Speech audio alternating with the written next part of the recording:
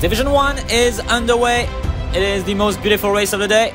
14 runners. Please note that on board Ocean King, number 11, Asawin replaces Runglong Run. Set to go at 1,100 meters. They're off in Division 1. 1,100 meters to travel. The 8th race of the afternoon. The most beautiful race of the day. The most important one as well. The quickest out of the gates from barrel. Number 1 is number 3 Wyoming with Rangaroo in the second position on the outside for number 11 Ocean King. The center of the track is number 8 Seapal, who is running wide at the moment. Next follows ACHARADECH in front of South Krum Siri. Louisiana is next in front of Duang Patra. On the outside is Kun Phuket in front of number 12 Love. They swing left in the final turn, mid-final turn already.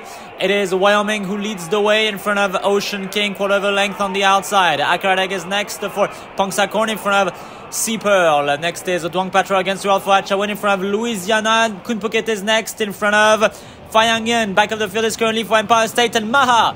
In the final stretch now, they are about to reach the 200-meter post. It is Wyoming who is in the lead, but here comes Ocean King for Asawin on the outside.